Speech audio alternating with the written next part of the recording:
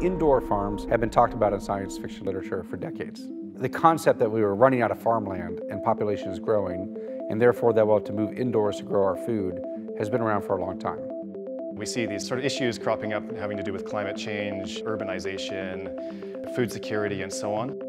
Vertical farming takes all the factors that a plant needs, such as the lighting, the nutrients, temperature, and humidity, and refines all those, consistently producing crops anywhere in the country at any day of the year.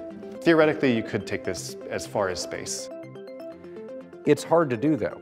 To do that, you have to add a lot of energy to add the UV lamps, which run on electricity, or the heaters to maintain the temperature, the pumps to circulate the water. There's a lot of energy inputs to an indoor farm. If skyscraper farms work, you should be able to get more food per acre of land than you would on a soil-based farm. Certainly this is one sort of solution.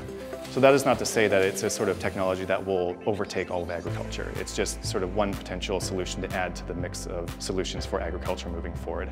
There are all these places where people are looking at indoor farming as a solution to limited farmland and a need for intensified food production.